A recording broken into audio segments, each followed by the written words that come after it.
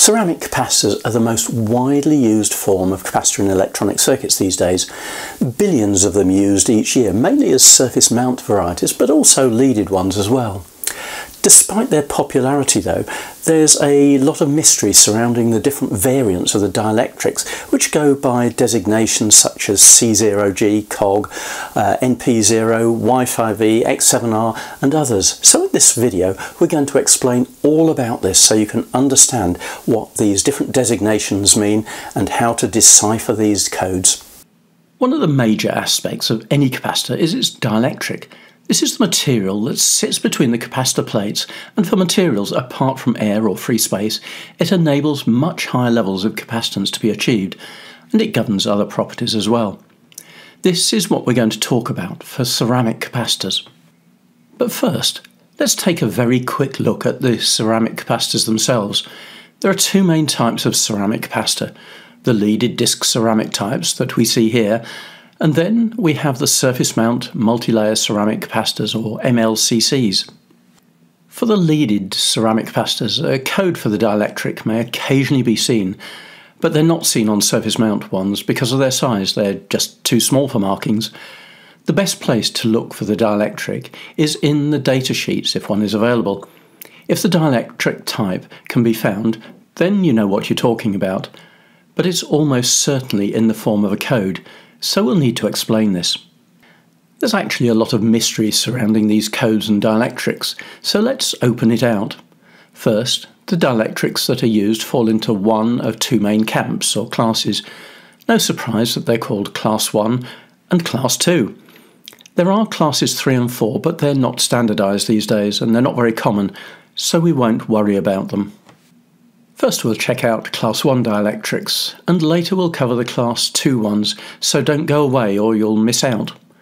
The Class 1 dielectrics provide a high level of stability, and they exhibit low loss levels, and they're ideal for use in resonant circuits.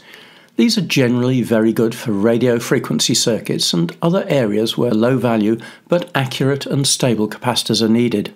The Class 1 ceramics are based on finely ground materials using compounds like titanium oxide, often with additives such as zinc, zirconium, niobium, magnesium, or other rare earths and their oxides. The different capacitors, or to be exact, their dielectrics, are designated with letters to indicate their performance. We've probably all heard of C0G, or as we tend to call them, COG capacitors. The letters mean something, as we see in this table. But don't worry, there's a link to the page with the table in the video description area. Looking at the table, we see the first character is a letter, which gives the significant figures for the temperature coefficient, and this is given in parts per million per degree Celsius. The second character is numeric, and this gives the multiplier. And finally, the third character is a letter that gives the tolerance for the temperature coefficient. So from this we see that a COG capacitor will have around zero drift, but with an error of plus and minus 30 parts per million per degree Celsius, which is pretty low. C0G or COG capacitors are also seen referred to as NP0. This is an alternative designation meaning negative, positive, zero. In other words, no drift, or in reality, low drift. As I said before, the Class 1 capacitors tend to be used for much lower value levels of capacitance, having accuracy and stability rather than compactness as their main feature. Now, as promised, let's turn to the Class 2 ceramics, as the designations for these dielectrics follow a different system. Class 2 capacitors provide a much higher level of volumetric capacitance. In other words, they have a large capacitance for a particular volume, but this is at the expense of accuracy and stability. Often these capacitors tend to be used for jobs like coupling and decoupling in circuits, as well as a variety of other things where accuracy is not paramount. Designations such as X7R, Y5V and the like are often seen, and again these characters define the type of performance they offer. Again we see a table of what the designations mean, and this too is linked from the video description page. The first character is a letter, and this gives the low-end operating temperature. The second is numeric and indicates the high-end operating temperature, so we know the temperature range. The third and final character is a letter which indicates the capacitance change over the temperature range. So let's take the example of an X7R capacitor.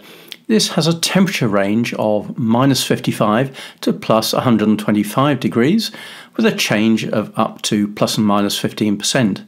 And another example is Y5V, which has a temperature range of -30 to +85, with a change of between +22 and -82%. So these ceramic capacitor designations will cover virtually all the ceramic capacitors you'll encounter. For more information, please head over to the description area where there's loads more information and links where you can find out all you need to know. And please don't forget to subscribe to our channel and like the video.